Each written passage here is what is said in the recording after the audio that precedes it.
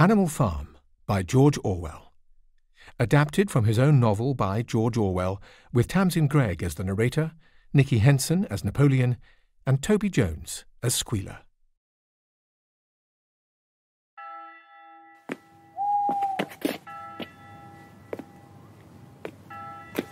"10 o'clock had struck, and Manor Farm was just settling down for the night, or ought to have been settling down at any rate. Mr. Jones, the farmer, had made his way up to bed, a little drunk, as usual. But all through the farm buildings there was a stirring and a fluttering as the bedroom lights went out. The animals were creeping out of their stalls. Word had gone round during the day that old Major, the prize middle white boar, had had a wonderful dream last night and now wished to address the other animals on a matter of great importance. At one end of the big barn, on a sort of platform, Major was already sitting on his bed of straw under a lantern that hung from a beam. The hens perched themselves on the windowsills. The pigeons fluttered up to the rafters. The cows and sheep lay down behind the pigs and began chewing the cud. The two cart horses, Boxer and Clover, came in together, walking very slowly and setting down their vast hairy hooves with great care, lest there should be any chickens or ducklings concealed in the straw.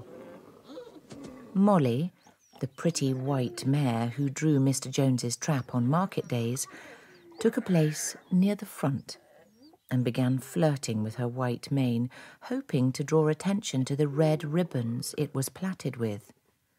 Then came Muriel, the goat, and last of all came Benjamin, the donkey, with his long ears and his grizzled, obstinate-looking muzzle, the oldest animal on the farm and the worst-tempered. Comrades. Quiet, everyone. He's starting. I do not believe, comrades, that I shall be with you for many months more. And before I die, I feel it my duty to pass on to you such wisdom as I have acquired. Now, comrades, what is the nature of this life of ours? Let us face it. Our lives are miserable, laborious, and short. No animal in England knows the meaning of happiness or leisure after he is a year old. No animal in England is free. Why is it, then, that we continue in this miserable condition? Who is it that steals the produce of our labour from us? Tell me, comrades, what is the worst enemy we animals have to contend with? Fleas. No, comrade, no. There are worse things than fleas, believe me. The whip. That is nearer the mark. I will answer my own question, comrades. Man is our enemy. We are poor because the produce of our labour is stolen from us by human beings. There is the answer to all our problems. Remove man from the scene, and the root cause of hunger and overwork has vanished forever. Man is the only animal that consumes without producing. You cows, how many gallons of milk have you given during the year? And what has happened to that milk which should have been breeding up sturdy calves? Every drop of it has gone down the throat of our enemies. How many eggs ever hatched into chickens? And you, Clover, where are your foals? Each was sold at a year old, and you will never see one of them again. And even the miserable lives that we lead are not allowed to reach their natural span. Think of the slaughterhouse, comrades. Think of the butcher's shop. To that horror we all must come. Cows, sheep, pigs, hens, everyone. Even the horses and the dogs are no better off. You, Boxer, the very day that these great muscles of yours lose their power, Jones will sell you to the knacker, who will cut your throat and boil you down for the foxhounds. I never thought of it like that before. It's Jones who robs us of everything. Jones makes us work, and Jones keeps us hungry. Down with Jones! Down with Jones! Down with Jones! Death to Jones! Comrades, it is not enough to say death to Jones. Death to humanity must be our motto. Death to mankind. That is my message. I do not know when this rebellion will come. It might be in a week or in 100 years, but I know, as surely as I see this straw beneath my feet, that sooner or later justice will be done. Never listen when they tell you that man and the animals have a common interest, that the prosperity of one is the prosperity of the other. Man serves the interests of no creature except himself. Whatever goes upon 2 legs is an enemy. Whatever goes upon 4 legs or has wings is a friend. And remember, too, that in fighting against man, you must not come to resemble him. No animal must ever live in a house, or sleep in a bed, or wear clothes, or drink alcohol, or smoke tobacco, or touch money, or engage in trade. All the habits of man are evil. And above all, no animal must ever tyrannize over his own kind. All animals are equal. All animals are equal.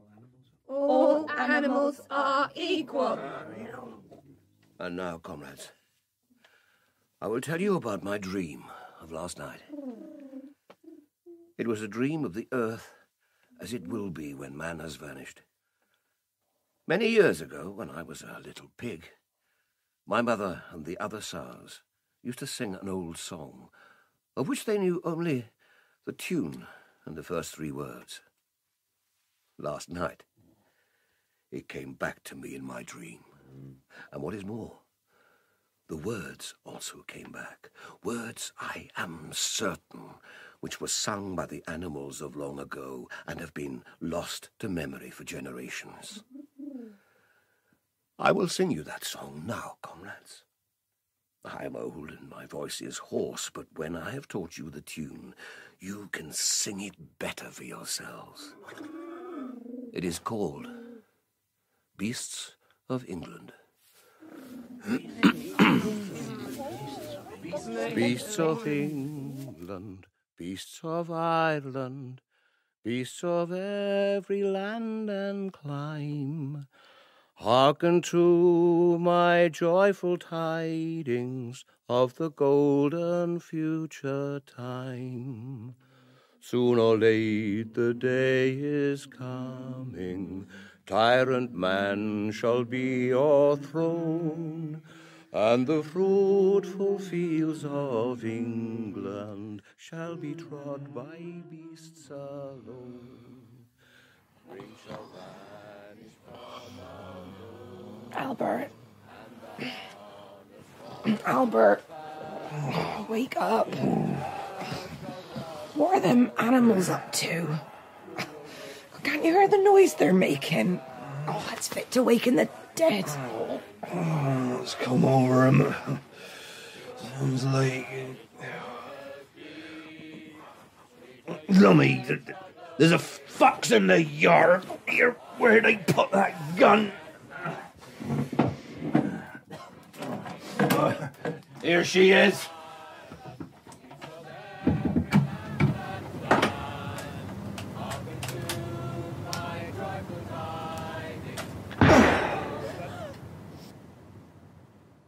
Three nights later, old Major the Boar died peacefully in his sleep.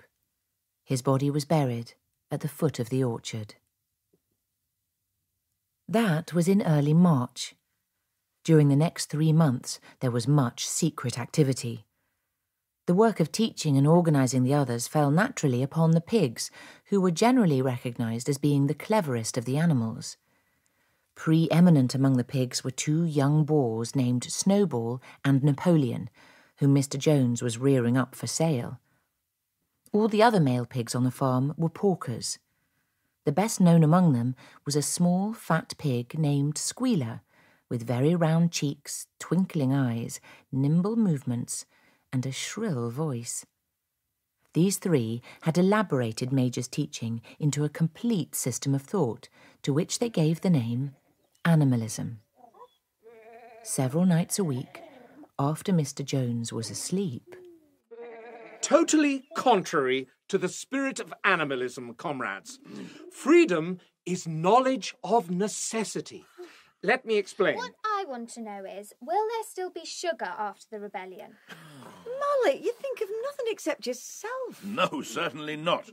When we're in control of this farm, we'll have to be self-supporting. We have no means of making sugar here. Quite right, Napoleon. Besides, don't you know sugar is bad for your teeth? Shall I still be allowed to wear ribbons in my mane, Snowball?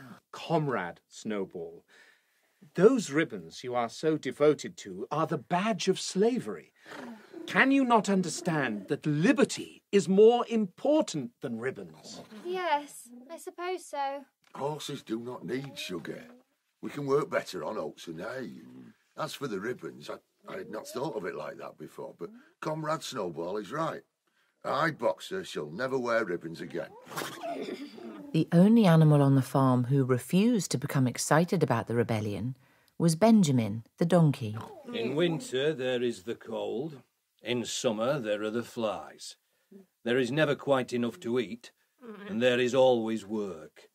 I was working before any of you were born, and I shall be working after you are all dead. Donkeys live a long time. None of you has ever seen a dead donkey. But you do believe, comrade, that the rebellion is going to happen? Everything happens sooner or later. On the other hand, nothing ever changes, except names, Boxer. Work is not an evil. I think that when Jones is gone, there will be more food, but there will not be less work. I have worked hard for Jones, and I will work twice as hard for the rebellion. My brain is not good, but my muscles are good. Count on me. And me. And me. And me. And me. And me. And me. Now, as it turned out, the rebellion was achieved much earlier and more easily than anyone had expected. June came, and the hay was almost ready for cutting. On Midsummer's Eve, which was a Saturday, Mr. Jones went into Willingdon, the neighbouring market town, and got so drunk at the Red Lion that he did not come back till midday on Sunday. His men had milked the cows in the early morning and then gone out rabbiting. When Mr. Jones got back, he immediately went to sleep on the drawing-room sofa with the news of the world over his face, so that when evening came, the animals were still unfed. At last, they could stand it no longer. Why should we put up with this? Said the cock. We work for him and he starves us. If he won't feed us, we'll feed ourselves. Yeah. Let's go down to the meadow and eat the hay. A cow suggested, but a pigeon declared, No! I know where there's better food than that. The store sheds. Come on! To the store shed, everybody!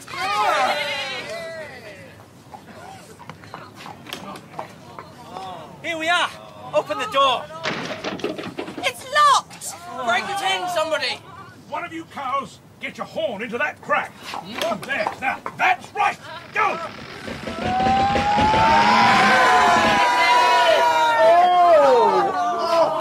Look at all that food. Look at that pile of oats.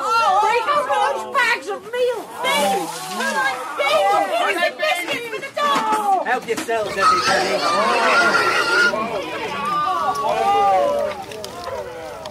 But just as the starving animals were in the act of helping themselves, Jones and his 4 men appeared in the yard.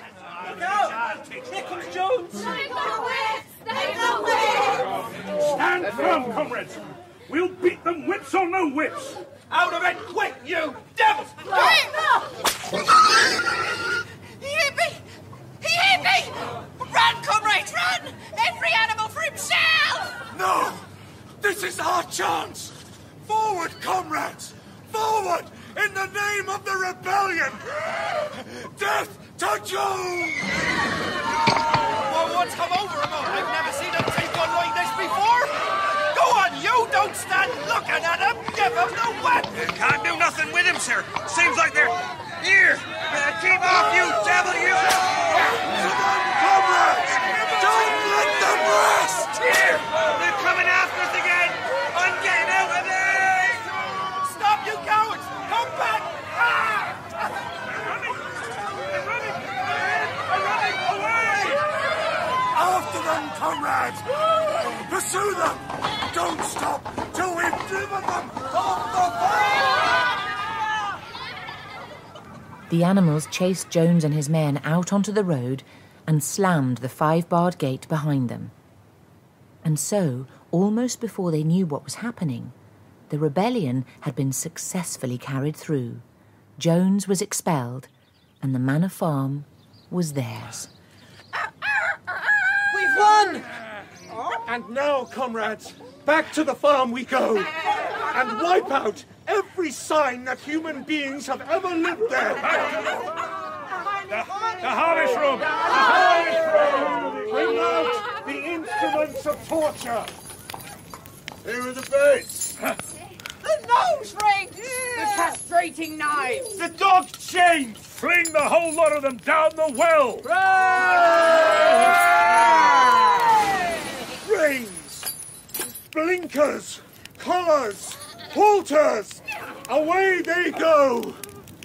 Here are the worst of all, the whips. Onto the fire with them. The whips are burning! Look at the whips burning!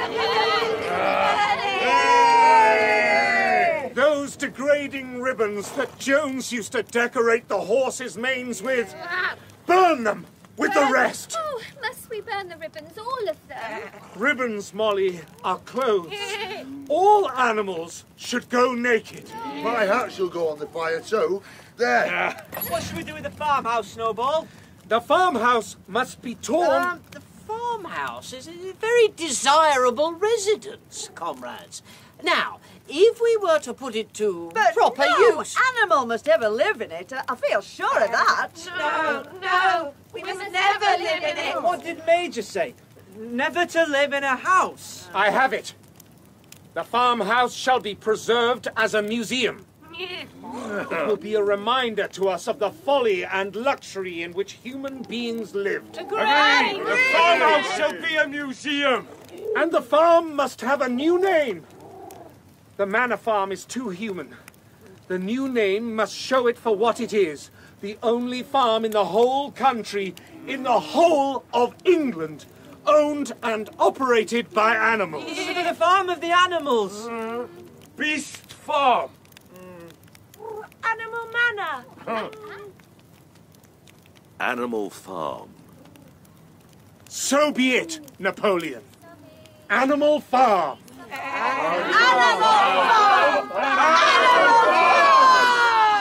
Hearken to my joyful tidings of the golden future time. Soon or late the day is coming, tyrant man shall be o'erthrown, and the fruitful fields of England shall be trod by beasts alone.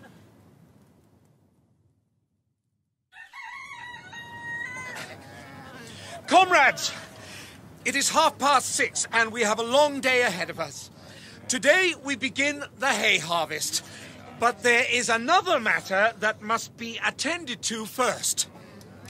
I must tell you that during the past 3 months, we pigs have taught ourselves the art of reading and writing.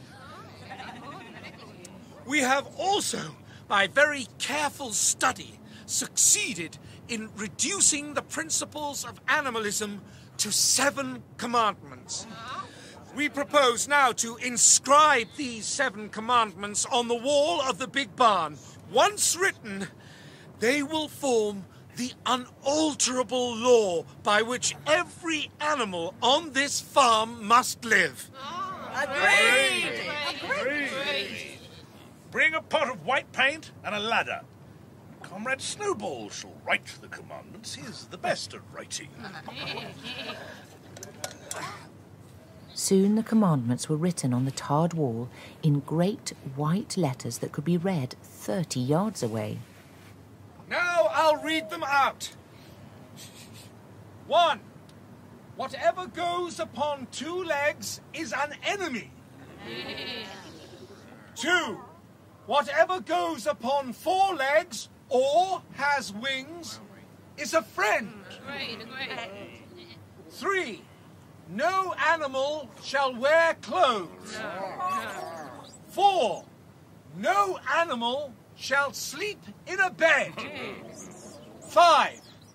No animal shall drink alcohol. 6. No animal shall kill any other animal. 7. All animals are equal. All animals are equal! And now, comrades, to the hayfield! Let us make it a point of honour to get in the harvest in shorter time than Jones and his men could do. But the cows had not been milked for 24 hours, and their udders were almost bursting. After a little thought, the pigs sent for buckets and milked the cows fairly successfully, their trotters being well adapted to this task. Soon there were 3 buckets of frothing, creamy milk, at which many of the animals looked with considerable interest. What is going to happen to all that milk? Jones used sometimes to mix some of it in the hen's mash. Never mind the milk, comrades. That will be attended to. The harvest is more important. Comrade Snowball shall lead the way. I will follow in a few minutes. Forward, comrades! The hay is waiting. So the animals trooped down to the hayfield to begin the harvest. And when they came back in the evening, it was noted that the milk had disappeared. All that day, and every day for a week to come, how they toiled and how they sweated to get the hay in. The work, with implements which had been designed for human beings, was not easy or simple. But the pigs were so clever that they could find a way round any difficulty. And as for the horses, they knew every inch of the field. In the end, their efforts were rewarded. It was the biggest harvest the farm had ever had, and not an animal stole as much as a mouthful. All through that summer, the farm ran like clockwork. The pigs, with their cleverness, and Boxer, with his tremendous cart-horse muscles, were equal to anything. Boxer had been a hard worker even in Jones's time, but now he seemed more like 3 horses than 1. His answer to every difficulty, every setback, was, I will work harder. On Sundays, there was no work. After breakfast, the green flag, which had been chosen as the emblem of the farm — it was really an old tablecloth of Mrs. Jones's, which Snowball had found in the harness room — was run up the flagstaff. And then the animals trooped into the big barn for a general assembly known as the meeting, which ended with the singing of Beasts of England. And the afternoon was given up to study and recreation. Snowball busied himself with organising what he called animal committees. He formed the Egg Production Committee for the hens, the Clean Tails League for the cows, the Wild Comrades Re-Education Committee to tame the rats and rabbits, and the Whiter Wool Movement for the sheep. On the whole, these projects were a failure. The cat joined the Re-Education Committee and was very active in it for some days. She was seen sitting on a roof and talking to some sparrows who were just out of her reach. She was telling them that all animals were now comrades, and that any sparrow who chose could come and perch on her paw. But the sparrows kept their distance. Snowball also instituted classes in reading and writing, and these were a great success. By the autumn, almost every animal on the farm was literate in some degree. Comrade Snowball, I know the whole alphabet now, but I cannot read words. Muriel can read words. Yes, okay. Benjamin can read quite well, but he says there's nothing worth reading. Boggs has only been able to learn A, B, C, D. And the sheep and the ducks and the hens cannot get beyond B. Also, Comrade, they say they've not been able to learn the commandments by heart. Don't you think you could shorten the commandments in some way so that everyone can learn them? Let me see. I think it can be done. Ah, yes, Clover, I have it. Now listen. 4 legs good, 2 legs bad. There you have the essential principle of animalism in 6 words. Oh, gosh, we have 2 legs. Comrades. A bird's wing is an organ of propulsion and not of manipulation. It should therefore be regarded as a leg. The distinguishing mark of man is the hand with which he does all his mischief. 4 legs good, 2 legs bad. 4 legs good, 2 legs bad. Excellent, comrades. Keep the maxim in mind and you will be completely safe against human influences. 4 legs good, 2 legs bad. 4 legs good, 2 legs bad. 4 legs good, 2 legs bad. 4 legs It happened that Jessie and Bluebell had whelped soon after the hay harvest, giving birth between them to 9 sturdy puppies. As soon as they were weaned, Napoleon took them away from their mothers, saying that he himself would be responsible for their education. He took them up into a loft, which could only be reached by a ladder, and there kept them in such seclusion that the farm soon forgot their existence. That's a funny setup over at Jones's, isn't it? Can't last, of course. All them brutes will be starving long before winter comes on. Bound to. What I mean to say, it's against nature, ain't it? But, look here. When them animals chased Jones out, we all said they'd be starving inside of a fortnight, didn't we? Well, they ain't starved. Yet. No, but it ain't winter yet. Yeah, but look here. Supposing we was the... Here, give us a stone. Get off, you devil! You! It's all over the place, that tune is. If you ask me, it's time it was put a stop to.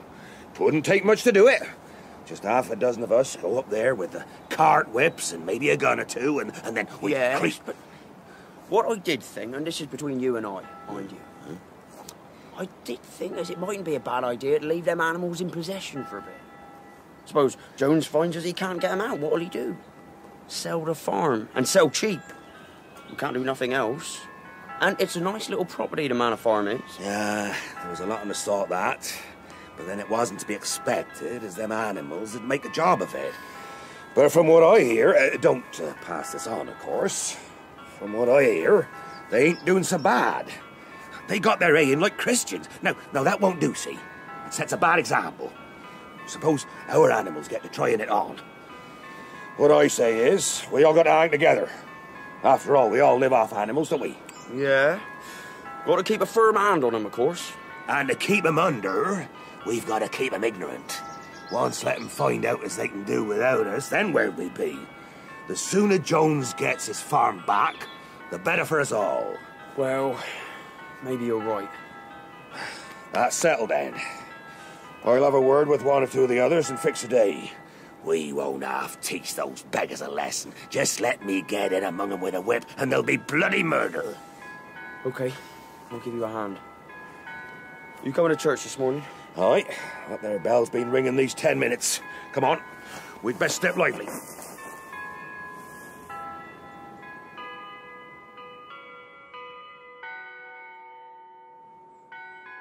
But the animals were aware of these developments.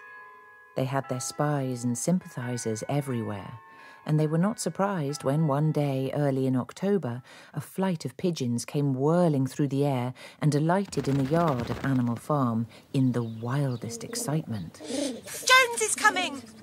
The men are coming back. A whole lot of them. 6 of them all carrying big sticks. They've just come through the gate. Coming up the cart track now. Jones is at the head of them, and he's got his gun.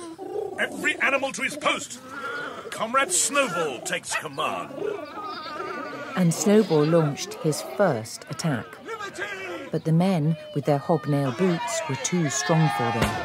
At the signal for retreat, the animals fled into the yard, and the human beings, seeing, as they thought, their enemies in flight, rushed after them in disorder. Come on, boys. Now we got 'em. Drive 'em up into that there corner, and then we'll give 'em what for. Here, look out, there's a whole load more of 'em coming.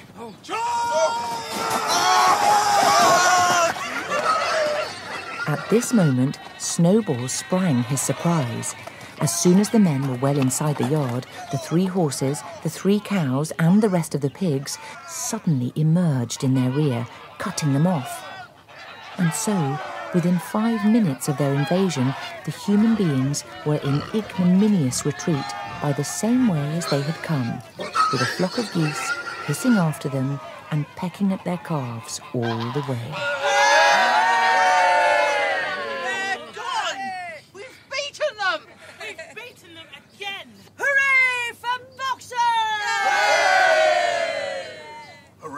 Comrade Snowball. Hooray!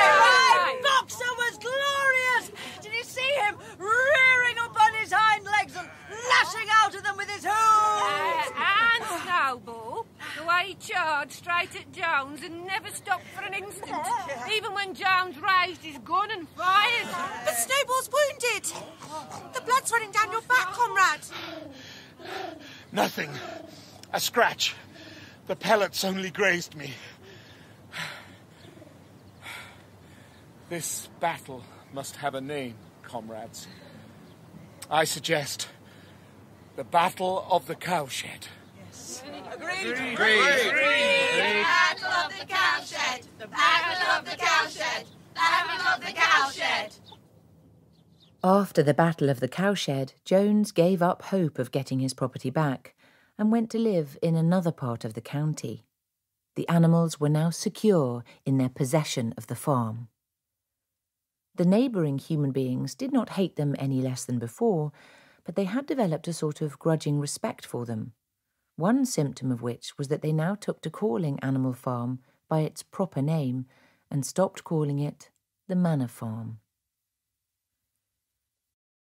As winter drew on, Mollie started to be late for work and to find excuses to go to the pond and gaze at her own reflection. One day Clover took her aside. Mollie, I have something very serious to say to you.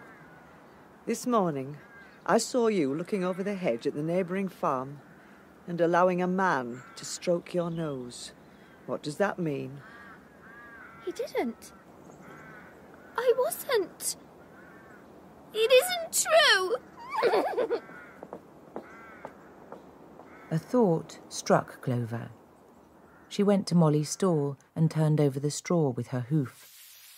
There was a little pile of lump sugar and some coloured ribbons. 3 days later, Mollie disappeared. There were rumours that she had been seen between the shafts of a smart dog-cart with her mane clipped and a ribbon round her forelock, looking very happy. None of the animals ever mentioned Mollie again. In January, the frost and snow made it impossible to do much work in the fields, so there were many meetings in the big barn, and the work of the coming year was carefully planned out. It had come to be accepted that all questions of farm policy should be decided by the pigs. The vote was still taken, but the main decisions had always been made beforehand. The other animals thought this arrangement quite a reasonable one, but just occasionally... Boxer, do you remember how the cows were milked on the day of the rebellion? Yes, and I remember that when we came back in the evening, the milk had disappeared. It has disappeared every day since. Do you know what happens to it? I have just found out. It is mixed every day into the pig's mash. No other animal gets a drop of it. I do not think that's any concern of ours. What use is milk to a horse? Yes, but there are also the apples. When the orchard was picked, the apples were stored in the harness room. And now I hear that every one of them is to be kept for the pigs. What was that you were talking about, comrades? Ah, the milk and the apples. Let me put that in its right perspective for you, comrades. Milk and apples, this has been proved by science, comrades. Milk and apples contain substances absolutely necessary to the well-being of a pig. We pigs are brain workers. It is for your sake that we drink that milk and eat those apples. Do you know what would happen if we pigs failed in our duty even for a single day? Jones would come back. Jones left this district after the Battle of the Cowshed. Yes, Jones would come back. Surely, comrades, surely there is no one among you who wants to see Jones come back. Comrade Squealer's explanation seems to be quite satisfactory, Clover. Yes. Squealer is very good at explaining things.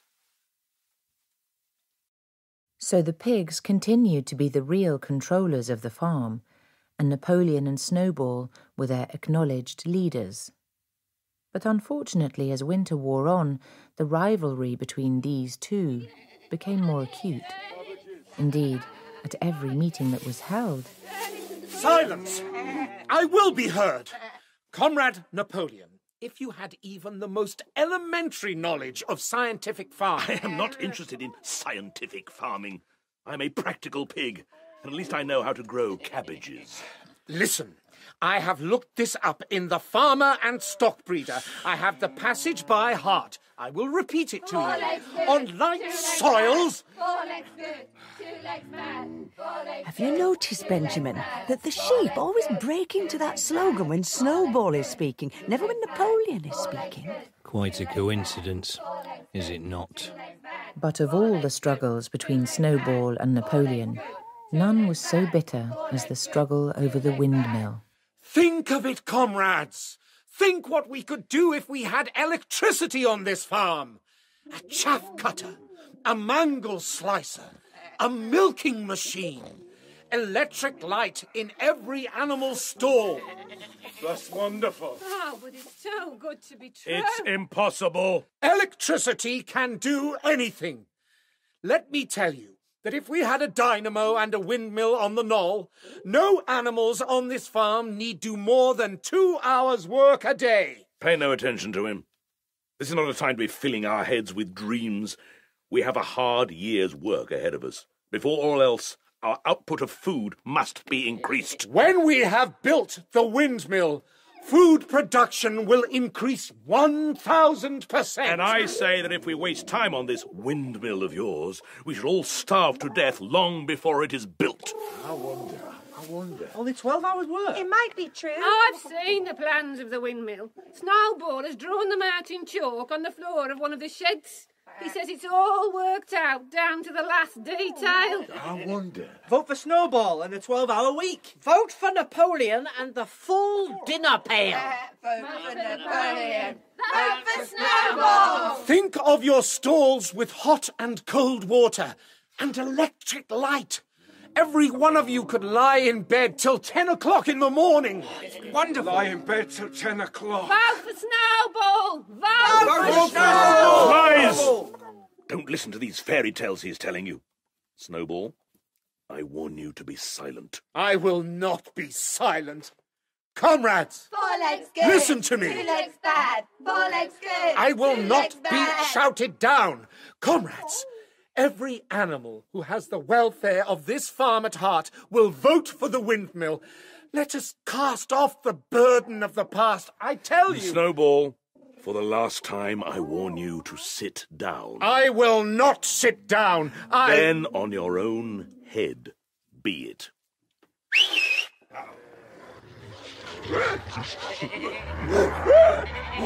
9 enormous dogs, wearing brass-studded collars, dashed straight for Snowball. In a moment, he was out of the door, and they were after him. He was running, as only a pig can run, but the dogs were on his heels.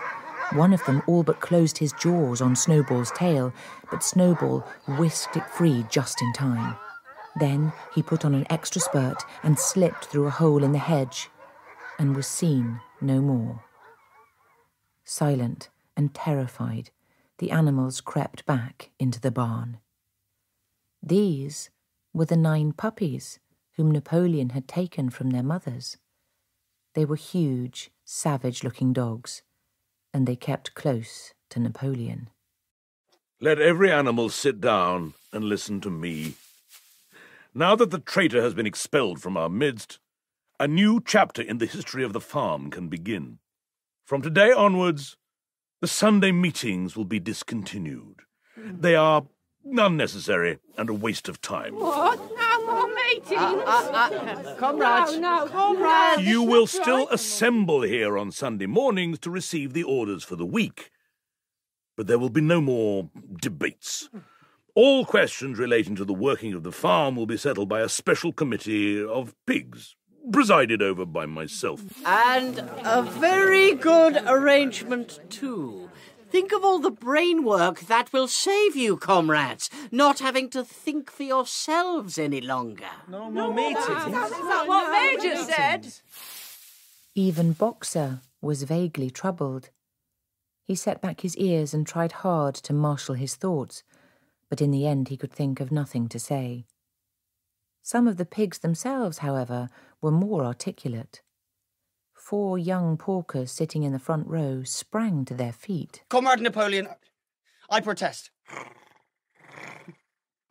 You protest? Yes. Well, that is to say... Well?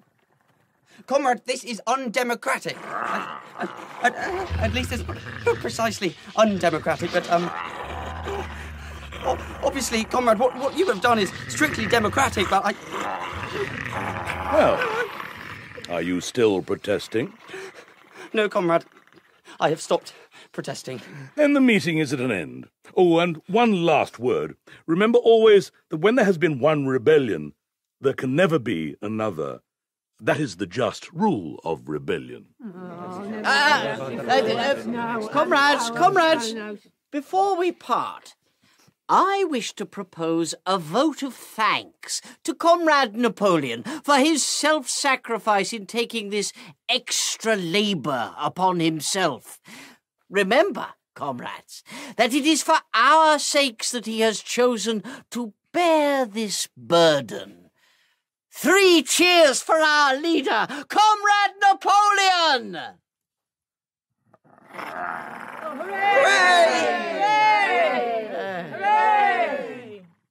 So the Sunday meetings came to an end, and Napoleon reigned as the undisputed master of Animal Farm.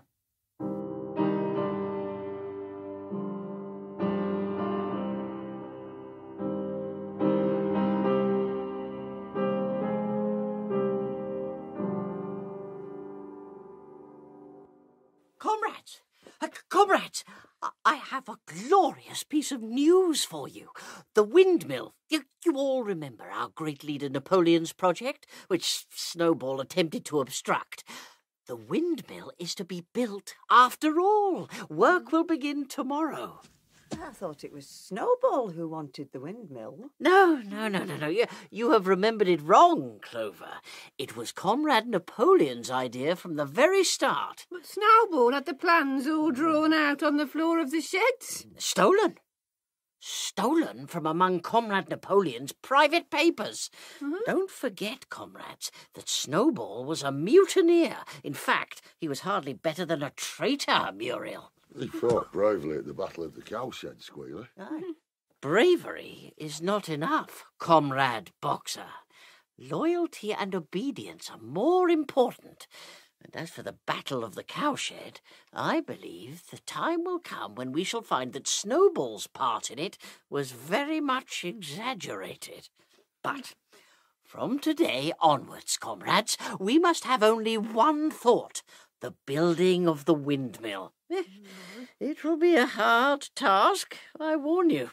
It may even be necessary to reduce our rations at some time during the year. No matter. Once the windmill is built, there will be plenty of everything for everybody. I will work harder. We'll all work harder. Long live the windmill. Long live Comrade Napoleon. Long live Comrade Napoleon. Long live Comrade Napoleon. And how they worked right through that year. The hardest task was the breaking of the stone. Since the animals were unable to use picks and crowbars, the only way of doing it was to utilise the force of gravity. They lashed ropes round huge boulders on the floor of the quarry, and then, all together, cows, horses, sheep, any animal that could lay hold of the rope, even the pigs sometimes joined in at critical moments.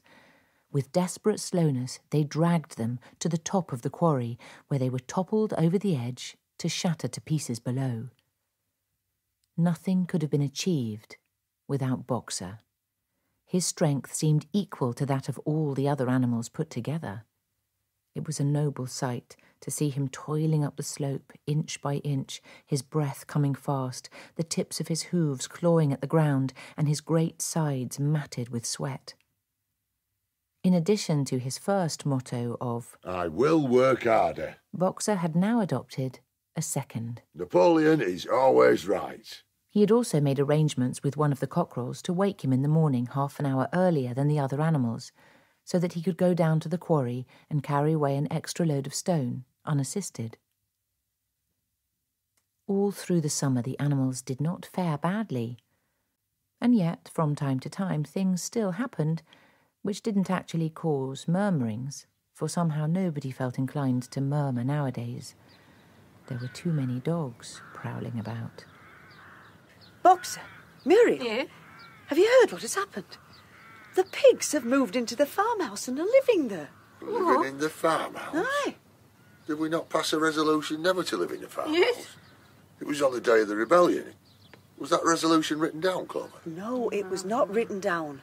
But there is something else. Do you know that the pigs are not only living in the farmhouse, they have also taken to sleeping in the beds? Benjamin, I want you to read one of the commandments for me. You know I never meddle in such matters. Oh, Muriel, you can read. Come with me to the end wall of the barn. There now. Read me the fourth commandment. Does it not say something about never sleeping in a bed? It says, no animal shall sleep in a bed with sheets. With sheets? I'd forgotten about the sheets. We must have learned it wrong. With sheets? How strange. How sure. What was that you were saying, comrades? Ah, you have heard that we pigs are sleeping in the beds at the farmhouse. And why not? You didn't suppose, comrades, that there was ever a ruling against beds. A bed merely means a place to sleep in. A pile of straw in a stall is a bed, properly regarded. We have removed the sheets from the farmhouse beds and sleep between blankets. You wouldn't rob us of our repose, would you, comrades? You wouldn't have us too tired to carry out our duties. Surely none of you wishes to see Jones come back? No, don't let Jones come back.